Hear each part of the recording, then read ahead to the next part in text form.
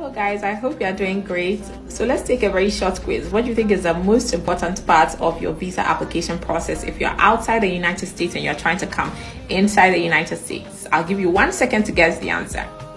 It's the interview. So according to the Foreign Affairs Manual, the interview is the most important part of the visa application process.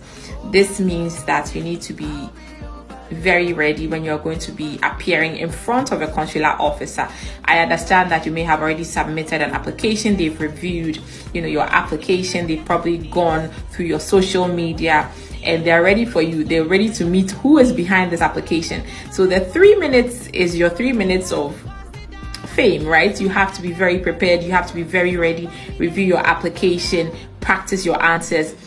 Most of us who are based outside the United States are not from, the US, and so we might have strange accents to the US consular officer. So practice your, and by that I do not mean that you need to necessarily go there and then slang or put on a fake accent or use a fake accent. Just be yourself, speak very clearly and audibly, and then understand the question before you answer. And then also don't go babbling on and on.